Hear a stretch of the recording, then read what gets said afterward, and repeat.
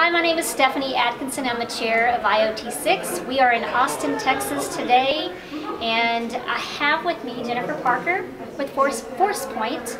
And Jennifer, tell me a little bit about your background and what you do there. Okay, I'm Jennifer Parker from Forcepoint, and I am in the DevOps team there at Forcepoint.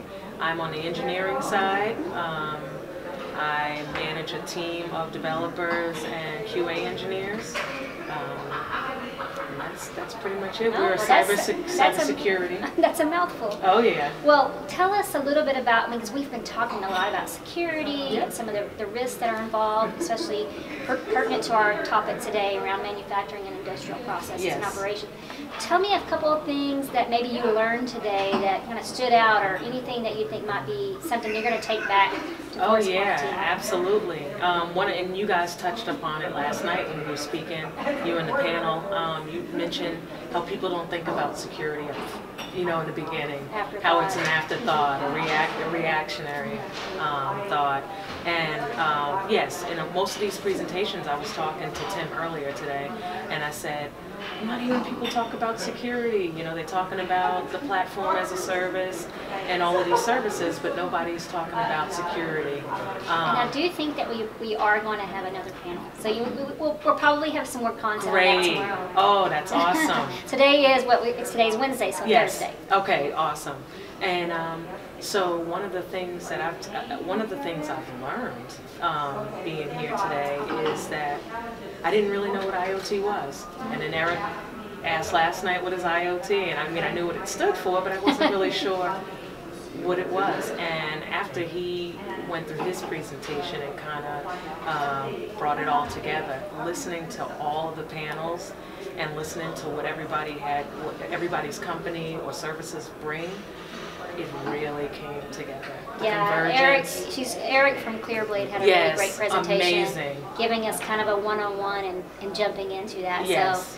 So let's talk a little bit about, next year. We're going to have this in April. Okay. And we're going to pull in our topic of smart cities.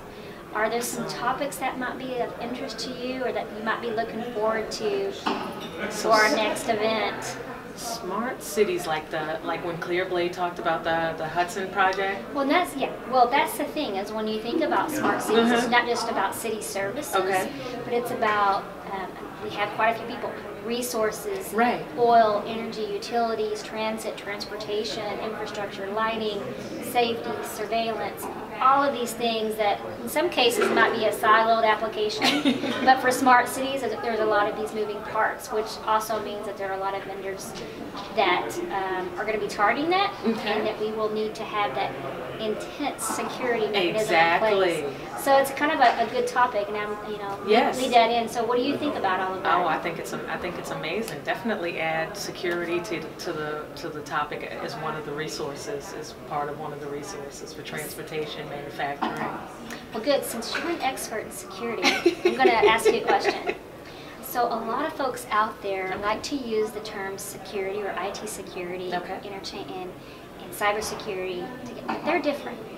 Can you talk about the difference between maybe network and IT security versus because all the buzz right now is cybersecurity. Right. So what's happening with a lot of the hacking and incidents? Can you talk a little bit about maybe how you might see there being some differences or some similarities? That is a great question.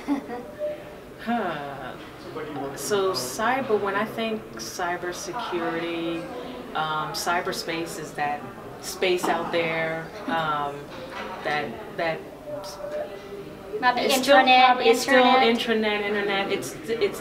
It's part of the whole IT security infrastructure.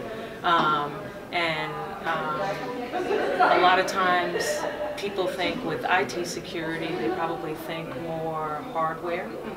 And with cybersecurity, it's probably a little bit more software and hardware combination. Well, one of the things that we hear quite often is, as we're really starting to connect a lot of machines and assets, is that we have additional security concerns. We're not just focusing on the network, securing that network, but it may also be the physical security of that asset. Absolutely. Because it only takes someone getting access to that box or that machine to compromise even a corporation's network. So, yes, and people's you talked about physical security. People are an aspect People. of yes. As a matter of fact, one of the items that Forcepoint is pushing forward right now is behavioral security. So it's called protecting the human point. Very interesting. And it's about doing behavioral analysis. So seeing how, I mean, we are, when we think about being compromised, oftentimes we think it's somebody from the outside, but in most businesses, we're the ones who have access to some of the most critical and crucial assets within a business.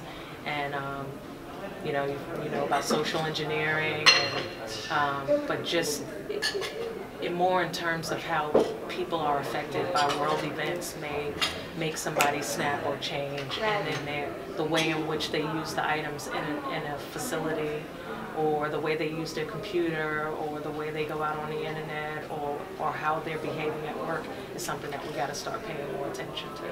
Well, interesting. Well, I really thank you for your time today, Jennifer. Thank you. Appreciate it. Thanks, Stephanie. Look forward to seeing you in Yes, April. I hope to be there. Thank you. Thank you.